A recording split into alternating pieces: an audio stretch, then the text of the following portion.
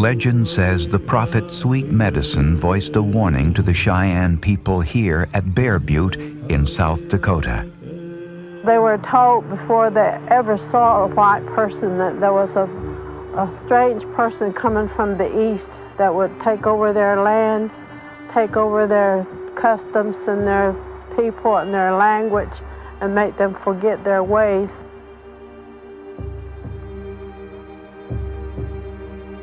They said, "How will we know?" And he said, "Well, he'll come from the east, and he'll sweep you from the east to the west, to the ocean, to the great waters."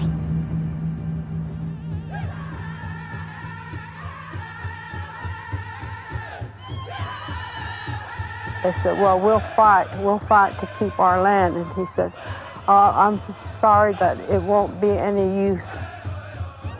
He felt sorry for them, but he told them that was their fate. The Cheyennes move west to escape the threat. Their lives become tied to the buffalo. As the great herds disappear, so does a way of life for the Cheyennes. It is a pain and a sadness undiminished by time. This is not abstract history to me. This is not something that's far away. This is not something that I read in books. This is something that's family history for me. And it's something that I cannot separate from the context of the time in which I live.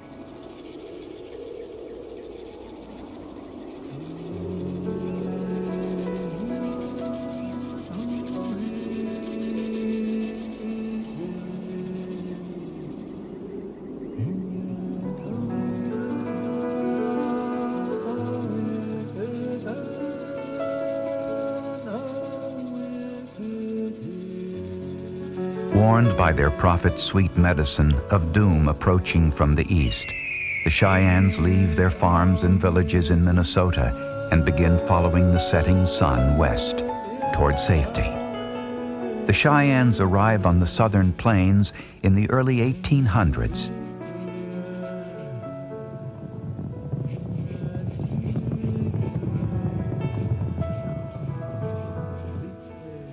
Here they find a land that seems safe. Far from the east, the wild prairie also provides an answer to famine and hardship. A vast and seemingly inexhaustible source of food and shelter.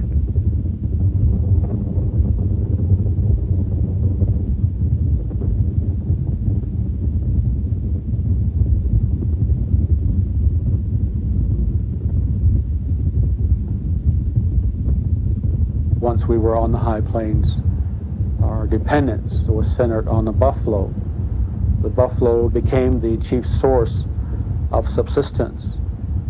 The buffalo was used for food, for clothing, for shelter, and for tools. We understood how to live with them, and over time, our lives became so much a part of them that we were inseparable.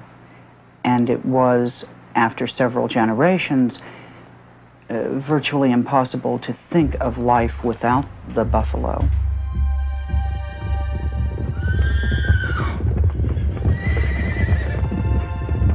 Here too the Cheyennes find a great wealth of wild horses to catch and tame.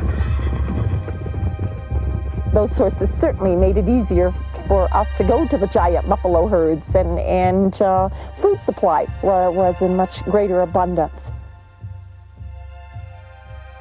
With an abundance of food and many hides, Cheyennes begin to trade with the new Americans.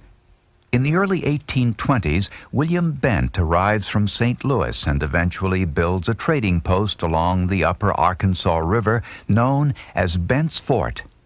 William marries a Cheyenne woman. Their son, George Bent, remembers the busy trading post. When I was a boy, there were 100 men employed at the fort. Something was always going on. The trade room was full of Indian men and women all day long.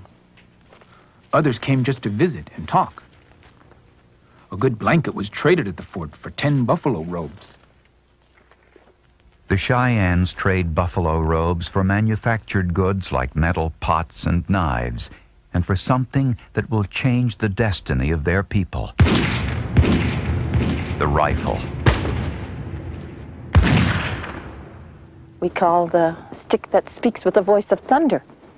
It certainly increased our capability in supplying the meat supply and in terms of making buffalo more available to us. We were willing to continue the commerce that we had developed, centering especially around Bent's Fort area. And then all of a sudden you had this, what I would call the invasion.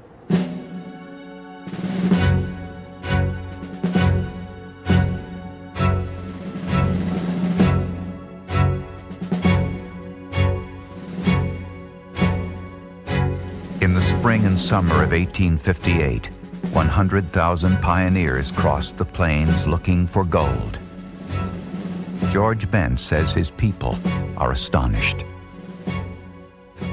The tribes were discontented at the invasion of their hunting grounds, but were overawed by the great inrush of white men. They had never dreamed there were so many men in the whole white tribe.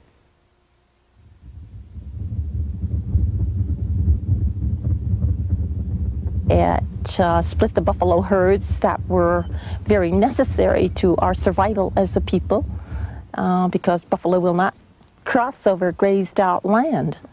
And if you think of just a road being grazed out, you say, well, why can't the buffalo cross over that? But the grazed out land was 2 or 3 miles in width. These new people don't just split the herds, they slaughter them.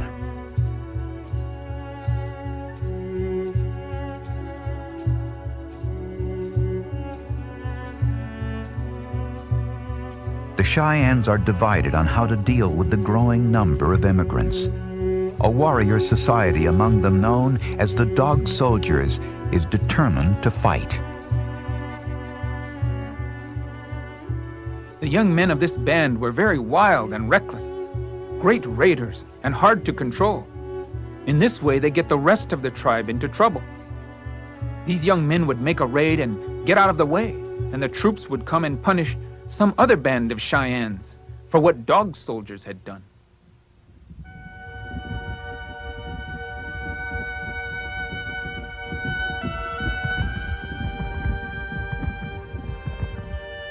The strongest voice for peace among the Cheyennes belongs to Chief Black Kettle.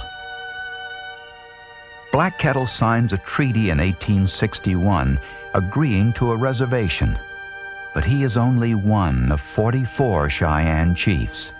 Most refuse to accept the reservation, and Cheyennes continue to roam the plains. It is something the settlers will not accept. They wish to get the Indians out of their neighborhood altogether, simply because, number one, Indians constituted in their mind a threat, and number two, they did not wish to share the resources of this land with Indian occupants. And nowhere really was coexistence in the cards.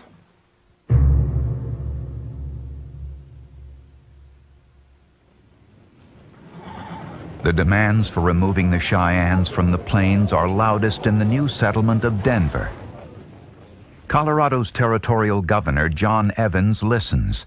A conscientious and ambitious man, he voices his concerns to the U.S. Army Command in Washington. The Cheyenne are in strong force on the plains.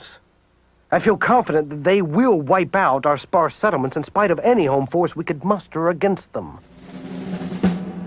Evans finds a strong supporter in Colorado's military commander, Colonel John Chivington. A former Methodist minister, Chivington gave up his praying command for a fighting one. I believe it to be right or honorable to use any means under God's heaven to kill Indians that would kill women and children. Damn any man that is in sympathy with Indians. Chivington genuinely entertained the conviction that all Indians needed to be annihilated. He was a true exterminationist. But in this, he simply was reflective of the attitude of the Denver population following the Hungate murder. June 1864, Denver is thrown into a panic. Rancher Ward Hungate, his wife, and 2 children are murdered, not by Cheyennes, but by a band of Arapahoes. The family's mutilated bodies are put on display in the city.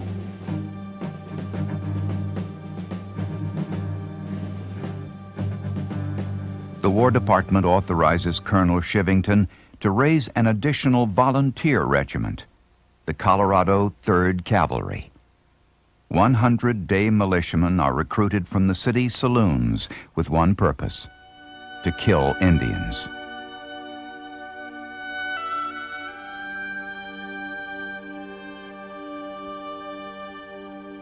As Evans and Chivington clamor for war, Chief Blackkettle urges peace. At great risk, given the mood of the settlers, Blackkettle rides into Denver to talk with Governor Evans and Colonel Chivington. All we ask is that we may have peace with the whites. We want to take good tidings home to our people, that we may sleep in peace. I want all the chiefs of the soldiers here to understand that we may not be mistaken by them for enemies. While Evans insists he cannot make peace, military authorities instruct Blackkettle to take his people to Sand Creek in southeastern Colorado.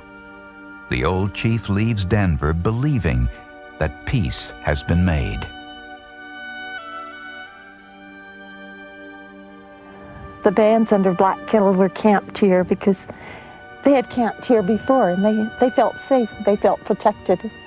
And they came here to camp thinking that they were under the protection of the United States Army. But the Army's representative, Colonel Chivington, has other plans. He commands a volunteer force that has yet to fight a single battle. Mocked as the bloodless Third in Denver newspapers, his 100-day soldiers are about to be mustered out of service. Chivington secretly plans an attack on the Cheyenne village at Sand Creek. The bloodless Third is about to become bloody.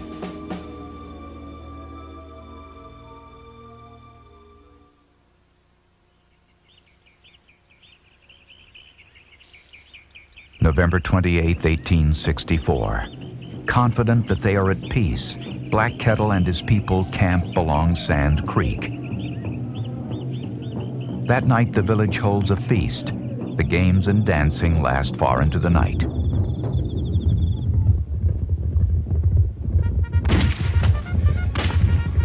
The peace is shattered at dawn the next day, when 700 members of the Colorado 3rd under Colonel John Chivington rip into Blackkettle's sleeping village of 500 Cheyennes.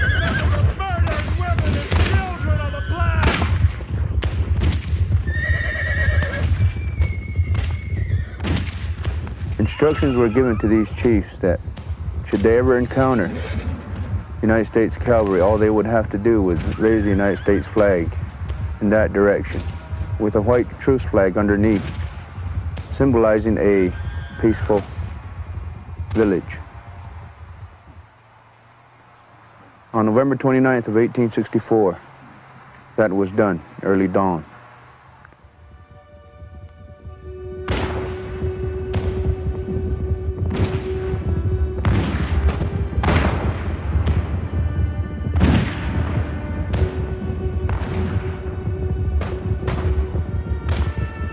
Frantically, Black Kettle tries to reassure his people.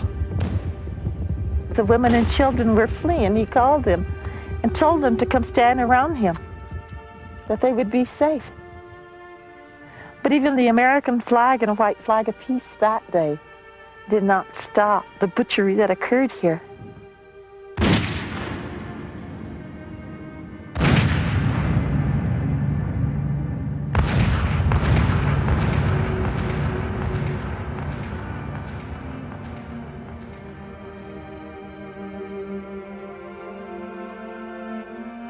He just couldn't believe what was happening. He thought it was some great big mistake, and that the American flag would signal the true character of his village.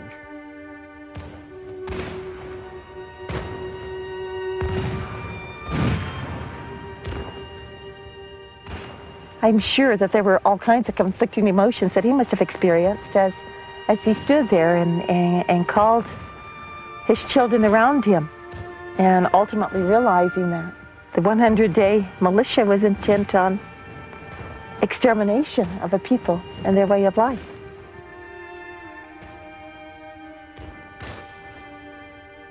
One of those in Black Kettle's village on Sand Creek is George Bent. They were nothing but a mob. They killed all the wounded and scalped and mutilated the dead bodies.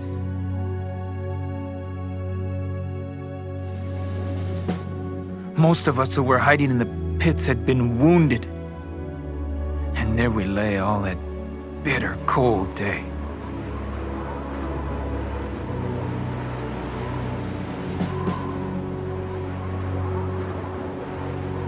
At last, we crawled out with the blood frozen on our bodies.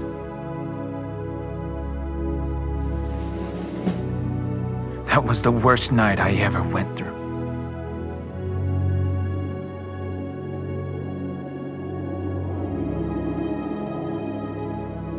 Nearly 200 Cheyennes lie dead.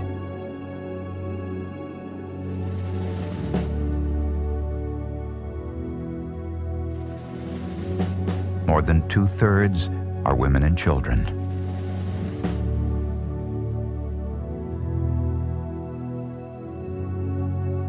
Colonel Chivington, a week before the massacre at Sand Creek, was asked at a public event, "Do you mean that the hostile Cheyennes should be killed even as to their women and children?" And he said, "Yes. Nits make lice." That is what happened right after that at Sand Creek. The babies were cut from the wombs of the mothers because nits make lice. That is how hated and despised our people were. Somehow, Black Kettle escapes the slaughter at Sand Creek. Colonel Chivington and the Colorado 3rd returned to Denver as conquering heroes. The old stories in the press at that time, they called it a battle too, and of course he didn't tell them that he had killed a bunch of women and kids. He told them the glorious victory over fighting warriors, even while he and his men were parading parts of mutilated women, such as cut off breasts and parts of mutilated men, their scrotums and scalps and so on. They were parading through the streets. Denver newspapers, which had mocked the Colorado 3rd, now praise it. Among the brilliant feats of arms in Indian warfare, the recent campaign of our Colorado volunteers will stand in history with few rivals and none to exceed it in final results. To the Thirdsters! What was done at Sand Creek reflected the dominant public opinion of Denver at that time, a public opinion shaped by the hysteria produced by the Hungate massacres and the depredations on the travel route during the summer. A public opinion, nonetheless, that was not founded on solid reality. In Denver, theater patrons applaud a display of Cheyenne scalps. Shivington and the now bloody Thirdsters are mustered out with honors.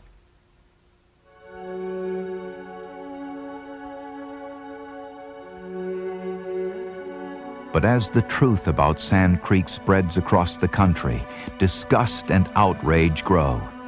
The government begins 3 separate investigations into the massacre. One of the many voices denouncing Shivington belongs to one of his former officers, Captain Silas Soule. He writes to his mother about Sand Creek. I was present at a massacre of 300 Indians, mostly women and children. It was a horrible scene, and I would not let my company fire.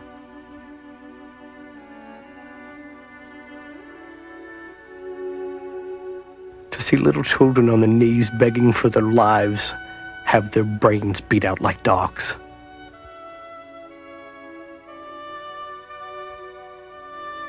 Soule testifies against Shivington, but in the emotional climate of Denver, he is a target.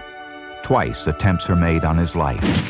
A third succeeds on April 23, 1865, just 9 days after the assassination of President Abraham Lincoln. Soule is called Colorado's first victim of political assassination.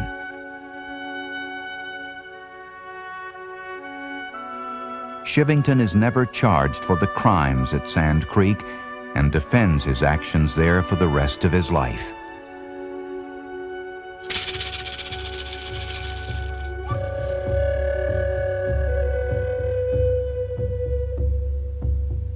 On the plains, the wounded and terrified survivors of Sand Creek join other bands. News of the treachery spreads quickly. If this is how the soldiers treat a peaceful village, what hope do any of the people have now? Cheyenne people were defending a way of life, their hunting grounds, something that was being turned into farmland. I think all those things have to be taken into consideration, especially when incidents like Sand Creek have taken place. Then, the only thing that you can think about at that point in watching your very own family getting slaughtered is vengeance.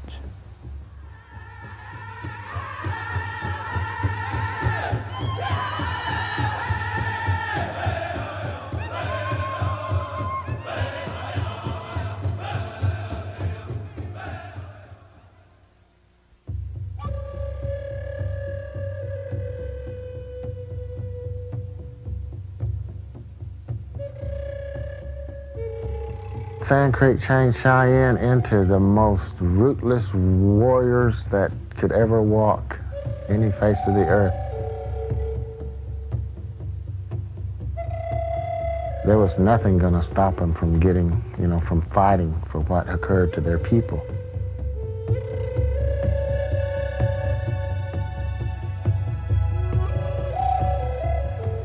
I'm sure to the dog soldiers, the provisions of the treaty had been violated. An act of war had been committed, and therefore they were at war with the United States government.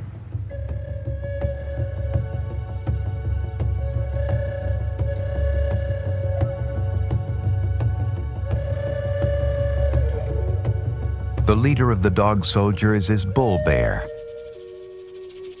Nearly 7 feet tall, he is an imposing war chief.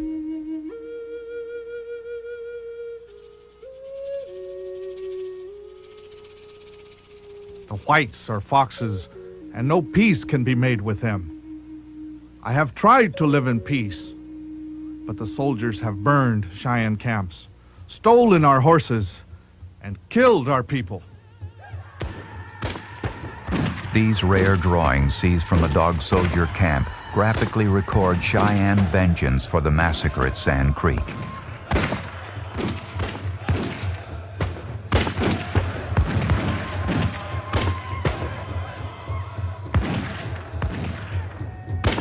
Winter, 1865.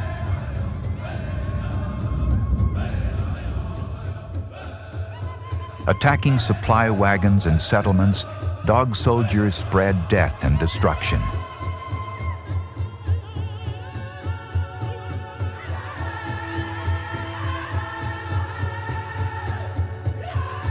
Denver is completely cut off.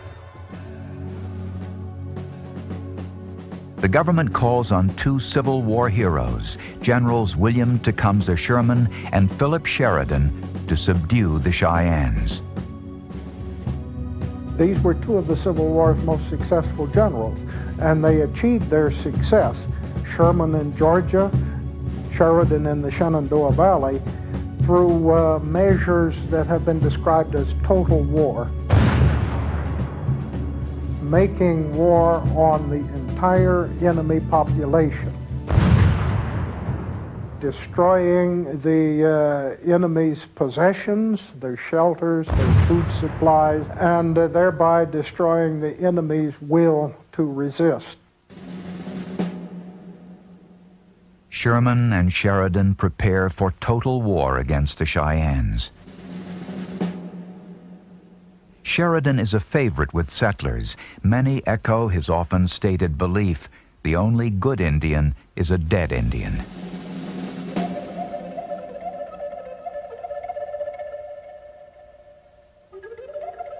But fighting the Cheyennes is very different from fighting Confederates. The Dog Soldiers prove an elusive enemy, vanishing after each attack.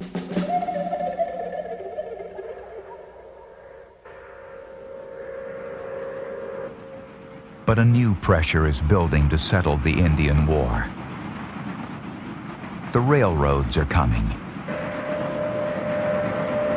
The Iron Horse brings even more people west into Cheyenne lands.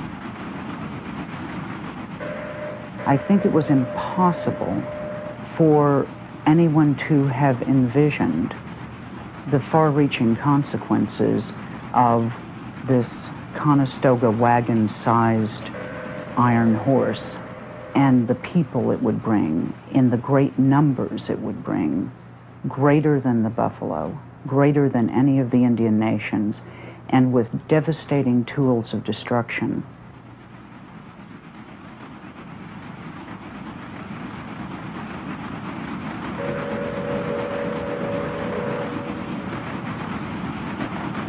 The government realizes that if the railroads are to continue across the southern plains, the Cheyennes must be moved. In October 1867, a treaty council convenes on Medicine Lodge Creek in Kansas. Black Kettle, Bull Bear, and other Cheyenne chiefs are persuaded to sign a treaty promising to move their people to a reservation in Indian Territory once the buffalo disappear from the southern plains. There was an absolute certainty that they were signing something that would preserve those rights, preserve those hunting grounds, preserve that territory for the Cheyenne people. And what was the exchange? That there would be no more massacres. These were treaties of peace and friendship.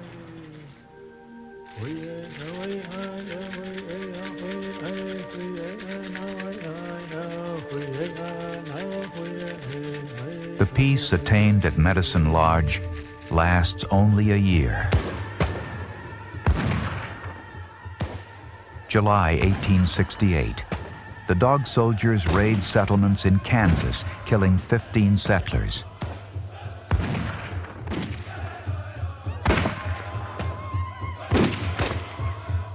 Many Cheyennes refuse to accept the treaty and vow to fight to keep the buffalo lands. Even members of Black Kettle's band are becoming hard to control. I have always done my best to keep my young man quiet, but some will not listen. We want peace. My camp is now on Washita, and I have there about 180 lodges. I speak only for my people. I cannot control the Cheyennes north of the Arkansas. Generals Sherman and Sheridan plan a winter campaign against the Cheyennes when the people are less mobile and their ponies in poor condition. To lead the newly formed 7th Cavalry against the Cheyennes, Sheridan calls on another hero of the Civil War, General George Armstrong Custer.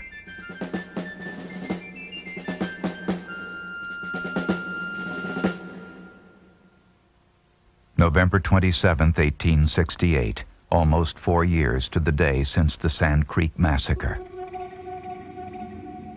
Custer and the 7th Cavalry followed the tracks of a Cheyenne war party to a village camped on the Washita River. The village chief is Black Kettle. That took place in the morning. They said it was kind of misty or foggy that morning. They became aware when they heard these dogs, their dogs barking.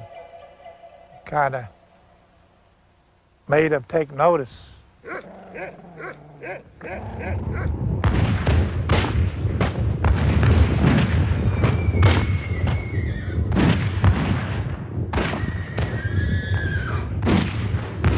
Within 10 minutes, Custer and the soldiers take the village, killing 100 Cheyennes. Among the dead, Black Kettle and his wife.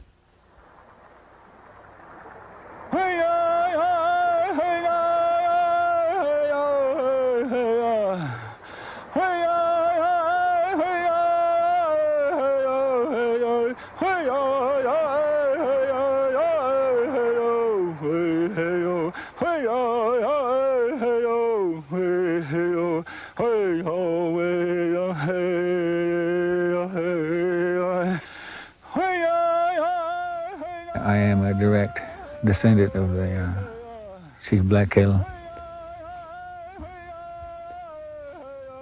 All he wanted was to live and to be left alone and to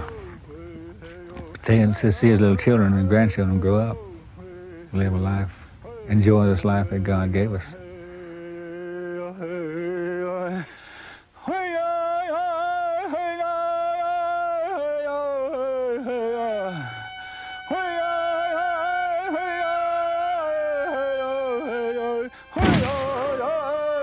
Custer deals the Cheyennes a crippling blow at Washita.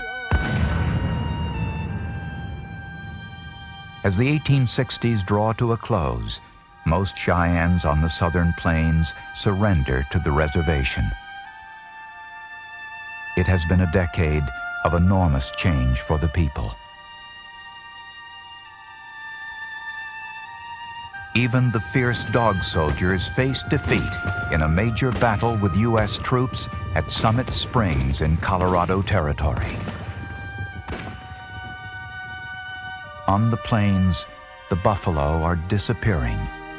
It will be a threat to this most valuable animal that draws the Cheyennes once again to war.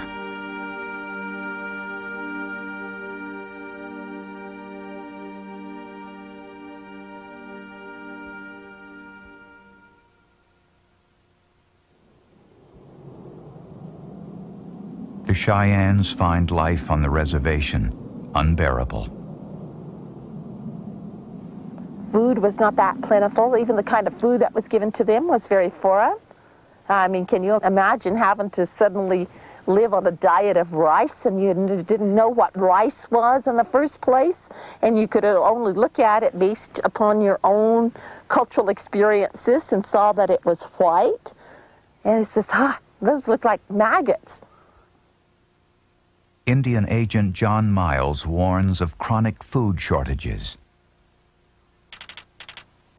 We now have at this agency over 500 lodges of Cheyenne and Arapaho. Our coffee, sugar, and bacon is exhausted, and the beef contractor is considering whether he can furnish any more beef. It is very important now that these people be fed.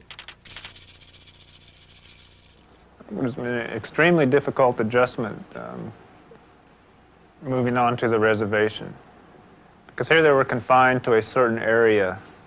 Because something that was very essential to their way of life was starting to vanish, and that was the buffalo.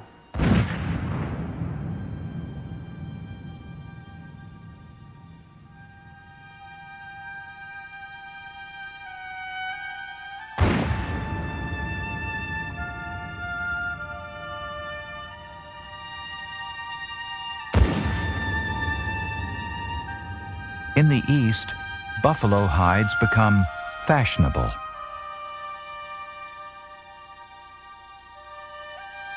The huge demand creates a booming business for buffalo hunters.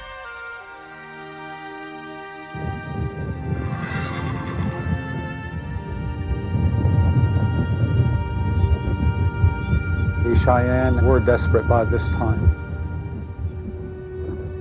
It must have been just unbelievable to them that the thousands and thousands of buffalo that had once roamed the plains were now virtually gone.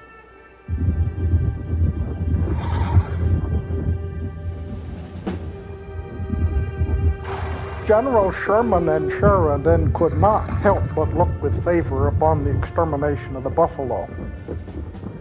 As early as 1866, General Sherman recognized that every buffalo killed made his job that much easier, because as the buffalo diminished, the Indians would have no alternative but to submit to the U.S. government.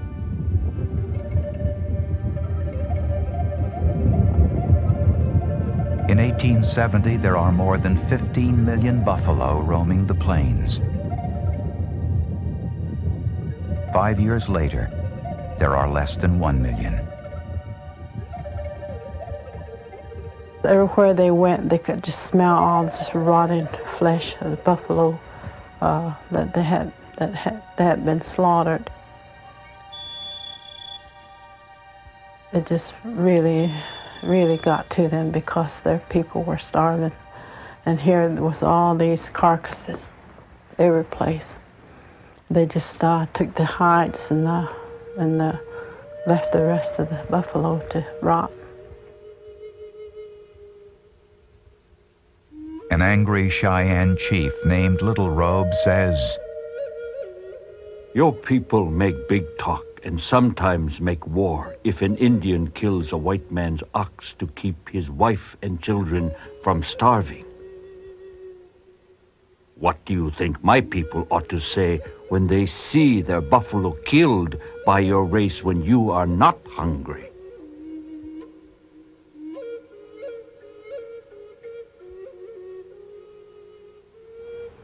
They were at the point to where they were going to fight to the bitter end.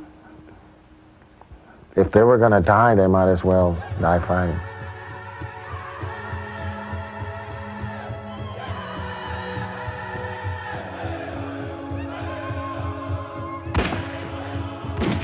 "1874. Many Cheyennes leave the reservation and attack a buffalo hunting camp in Texas. The Red River War begins. It was the last effort of the Southern Plains tribes, including the Cheyennes, to rebel against the reservation, to reassert the independence of the old way of life, and I guess to register a violent protest against the extermination of the buffalo. The violence spreads from Texas to Kansas. It's been 10 years since the Sand Creek Massacre. In that time, the Cheyennes have watched settlers swarm over the plains. They have been killed by soldiers, their homes and property destroyed, the buffalo decimated.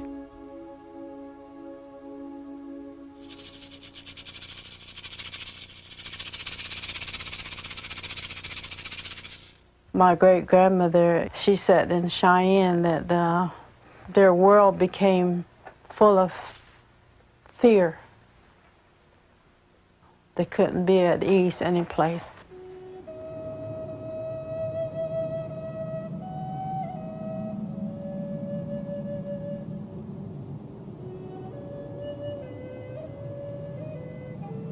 They remembered this place that they used to camp, and they felt like they would be safe there. They took refuge there.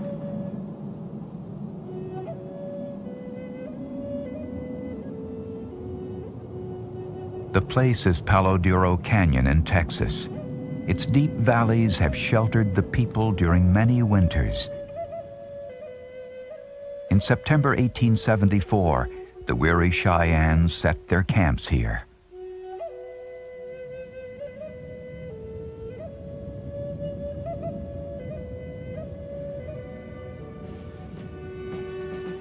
U.S. Army troops scoured the plains looking to punish the Cheyennes and return them to the reservation.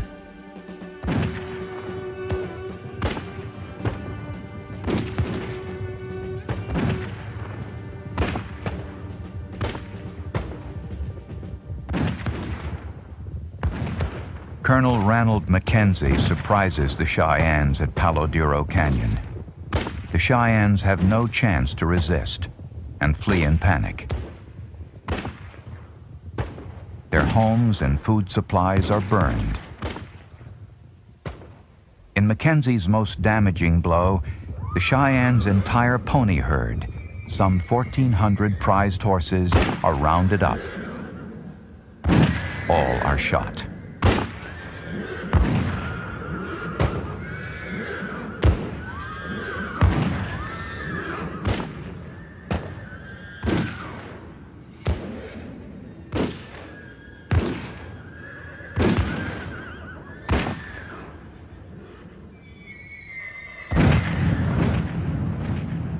This was the last gasp of the Cheyennes. Henceforth, they accommodated to the reservation, settled on the reservation, and made the best they could of the conditions of reservation life. They were a poor people, finally, who turned themselves in, who saw that the white man was here and he's here to stay. And how do you live from him from that point on? It wasn't easy. They fought, nearly to the point of extinction. And when they saw that the buffalo were gone and the last buffalo on the southern plains were gone, yeah, they saw that part of their history coming to a close, and they went in. One of the last to come in is Chief Medicine Water. His great-grandson is John Sipes. He loved his people, he loved his land, he loved Mother Earth, and he was willing to die for all of that. And I think even though he didn't die from the soldiers, I think he died when he came in to give up. I think a part of him died that time period. To me, he holds a very special place in my heart, and he's must have been one tough grandpa.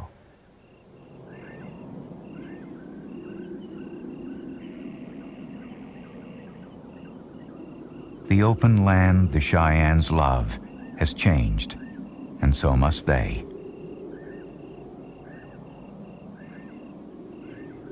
There are no horses to ride, no buffalo to hunt. The Cheyennes know that their old free life is gone forever.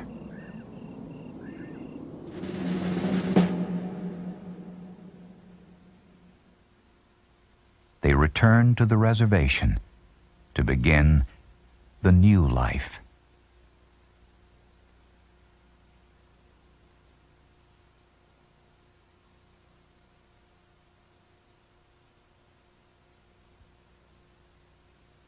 Today, Sand Creek is privately owned.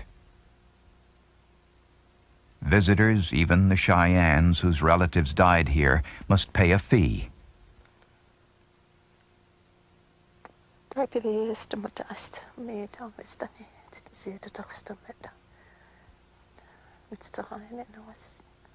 Some of the victims at Sand Creek were decapitated. Their skulls sent east for study. The Smithsonian Institution is now returning the skulls to the Cheyenne people for burial.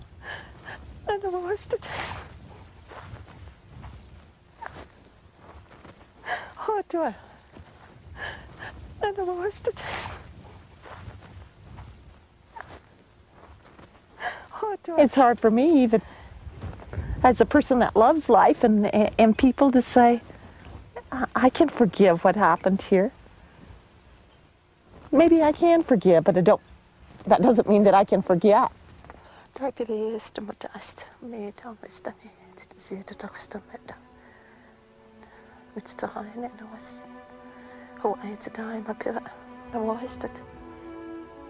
Today, Cheyennes remember what was lost, but they also remember what could never be taken from them. The spirit of the Cheyenne people was never broken, despite all of this, despite nightmare images and memories that are burned into the hearts and souls and brains of every living Cheyenne person. Despite all of this, our spirit has never been broken.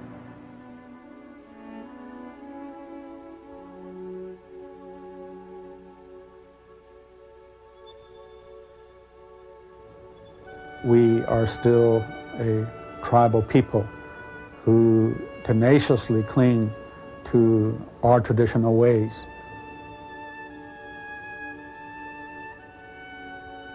Zitistas iso eame daninio, that the Cheyenne are still alive today.